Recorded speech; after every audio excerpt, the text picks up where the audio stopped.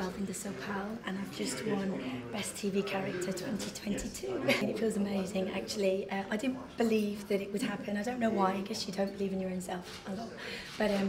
But yeah, what a lovely feeling to know that the public enjoy the antiques of Suki Panesar. So yeah, I'm very, very proud and very happy.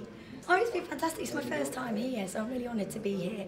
And it's a bit like coming to an Indian wedding. You just meet loads of people that you sort of worked with or met a few years ago, and everyone's congregated here to celebrate the same thing. So it's a really beautiful space to be in. I can't give any spoilers, but what I can say is keep watching.